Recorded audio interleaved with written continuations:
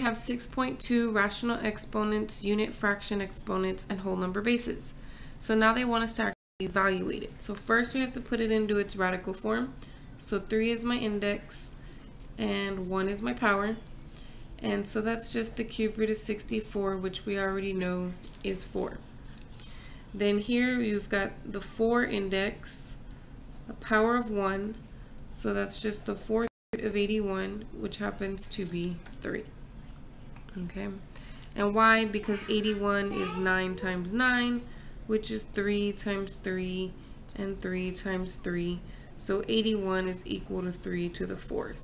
And when you have the 4th power of 3 to the 4th, it's like these two things undo each other and you just have 3. Or you can consider it as putting it into its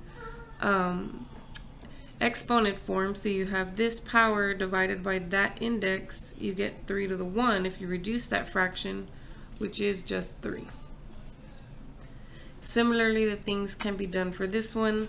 64 is 8 times 8, which is 2 times 2, or 2 times 4, I'm sorry, and then 2 times 2 and 2 times 2. So 64 is equal to 2 to the 1, 2, 3, 4, 5, 6. 6 power. And then the cube root of 2 to the 6th power can actually be written as 2 to the power 6 over 3, which is 2 to the 2nd power, which we know is 4.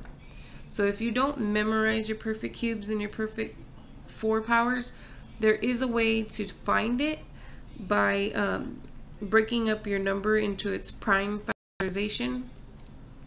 And then once you have it in its prime factorization, write it with exponents and then use your exponent rules to start simplifying that.